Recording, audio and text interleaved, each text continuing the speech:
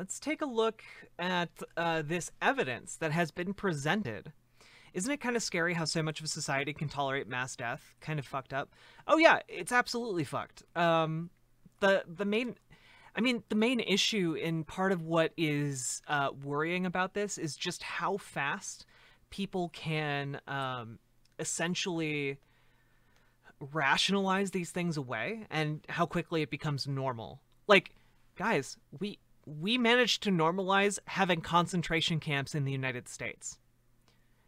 We still have those. People are dying in them right now from COVID-19. We still have these concentration camps where people just kind of forget about it. It's absolutely wild. It's absolutely wild and wrong. Well, yeah, and SJ, this is something we need to remember. Fascism can happen here. It can be actually really easy to get people used to a fascist regime, even a cruel one. So this is why we need to be vigilant for fascists. This is why we need to be willing to get into politics ourselves, because we have to change the world for the better, because it's possible to change it for the worse.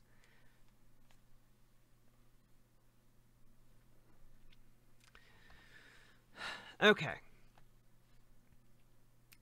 Let's go into this.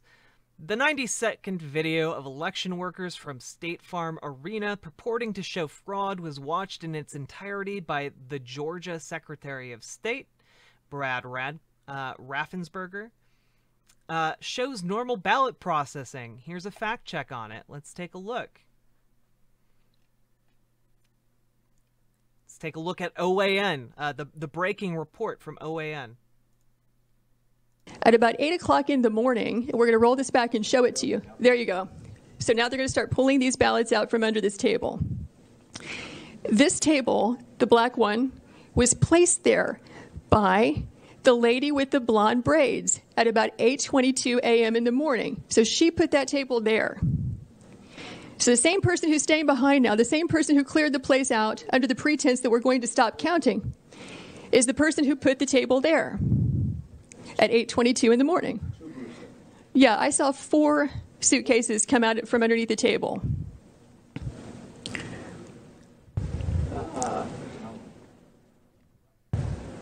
Yeah, upper right hand, you see the gentleman in the red.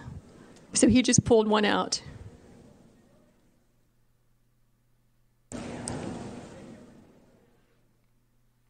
So what are these ballots doing there, separate from all the other ballots? And why are they only counting them whenever the place is cleared out with no witnesses? Is the question. Wait, what the fuck do you mean? Why are they pulling it out with no witnesses? There are security cameras. There are security cameras. We are all collectively witnessing it right now. Do they think that the workers at this polling station don't know that there are cameras? These aren't like secret cameras. They're just right up on the ceiling. So these machines can process about 3,000 ballots an hour. You have multiple machines there, and they're there for 2 hours. So you do the math. How many ballots went through those machines in those 2 hours when there was no one there to supervise, to be present, consistent with your statutes and rules, to supervise the tabulation? We believe. Did they turn off the security cameras? If not, we'll look at the security cameras. That could easily be, and probably is certainly, beyond the margin of victory in this race. All right, let's take a look at the fact check here, tweeted by Gabriel Sterling, who is the voting system implementation manager for Georgia. He's also a conservative. Does security camera footage show a Fulton County, Georgia election supervisor suspiciously pulling suitcases filled with ballots from under a table after telling poll workers to leave the room? And did that election official continue to illegally count ballots without required monitors in a manner that calls into question Joe Biden's narrow win over Donald Trump in Georgia? No, those claims are not true. Two high-level officials with the Georgia Secretary of State's office and a state elections board monitor each told lead stories that their investigations revealed nothing suspicious in the video. The officials said the ballots seen in the video were in regular ballot containers, not suitcases, and they had been removed from their envelopes and processed while news media and election observers for the Republican Party and the Trump campaign were present. The media and party observers were never told to leave because counting was over for the night. But they apparently followed workers who left once their job of opening envelopes was completed. The chief investigator for the Secretary of State told lead stories. The observers were free to return at any time, she said. Georgia law allows observers, but does not require them to be there for ballots to be counted, she said. The claims made at the Georgia State Senate hearing by a Trump lawyer appeared in a video posted on YouTube on December 3rd, 2020, by Trump's campaign titled, "Video from Georgia Shows Suitcases Filled with Ballots Pulled from Under a Table After Poll Workers Left." The video description reads, basically the same thing, told 4 people to stay behind, keep counting votes. The Epoch Times, a noted cult newspaper, reported the false claims in an article titled "Georgia State Farm Arena Footage Shows Poll Workers Staying Behind Pulling Out Suitcases with Ballots." Published on December 3rd, 2020, it opened. President Donald Trump's legal team on Thursday presented surveillance footage to a Georgia state legislature hearing that appears to show election ballot counting workers kicking out poll observers late at night on Election Day before pulling out suitcases allegedly filled with ballots. A woman who identified herself as Jackie Pick, a lawyer who is assisting with their legal case, said the team received video footage from State Farm Arena's vote tabulation center in Fulton County, Georgia. The team said that the GOP poll watchers were not allowed to watch the counting process in the poll center. But according to Pick, an unusual occurrence took place later in the evening around 10 p.m. A woman, described as a blonde with braids, told workers to stop counting and told everyone to go home. Everyone clears out, including the Republican observers and the press, but 4 people stay behind and continue counting ballots. Counting and tabulating well into the night, they counted unobserved until about 1 a.m. Gabriel Sterling, a Republican in Georgia's voting systems implementation manager, told lead stories during a phone call on December 3rd, 2020, that what can be seen in the video is normal procedure and nothing looks bizarre or odd. Election workers, known as cutters because their job is to open absentee ballot envelopes and verify ballots for eventual scanning and counting, were dismissed for the night sometime after 10 p.m. on November 3rd, 2020, because their work for the evening had been completed, he explained. Those workers who remained were responsible for conducting the scanning portion of the process, since ballots could not be left without being scanned overnight, he said. If you look at the videotape, the work you see is the work you would expect, which is you take a sealed suitcase-looking things in, you place the ballots on the scanner in manageable batches, and you scan them. Francis Watson, chief investigator for the Georgia Secretary of State, told lead stories during a phone call on December 3rd, 2020, that the ballots were in standard containers, and the work during that time in question had nothing to do with pulling ballots from under a table. She said, there wasn't a bin that had ballots in it under the table. It was an empty bin, and the ballots from it were actually put on the table when the media was still there, and then it was placed back into the box when the media were still there and placed next to the table.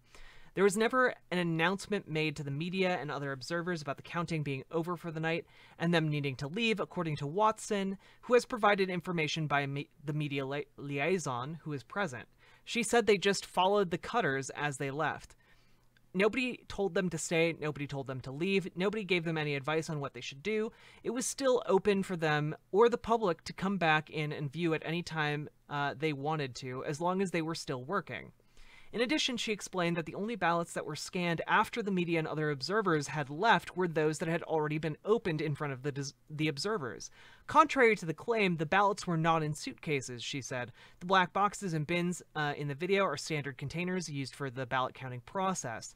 A state elections board monitor who had asked for his name not to be used due to safety concerns told lead stories on the phone that on November 3rd, 2020, that he was present at the voting counting vote counting location beginning at 11:52 p.m. After leaving briefly at earlier in the evening, he then stayed until about 12:45 a.m. When the work for the night was completed. The deputy chief investigator for the Secretary of State's office was present beginning at 12:15 a.m. November 4th, he said. The election monitor also told lead stories that between 8 p.m. and November 3rd, 2020, and 12:43 a.m. on November 4th, the scanners had scanned about 10,000 ballots. According to the Georgia Secretary of State's office, Biden received 2,474,507 votes, while Trump received 2,461,837 votes, a winning margin of 12,670 votes for Biden. Sterling said that when he looked at the results, there was nothing abnormal about the distribution of votes. Section 212408 of the Code of Georgia, which addresses poll watchers, explains that the political bodies and parties are entitled to have official poll watchers. The Secretary of State's chief counsel told Lead Stories it was not a requirement that observers be present for counting to continue, only that it is their right to be there if they choose. So, there you go. If you see this floating around, understand it's not real. They are telling you something is happening that is not actually happening in these stories. What do I mean by a cult newspaper? Epoch Times is affiliated with a cult called Falun Gong. They are extremely anti-China because China cracked down on their cult.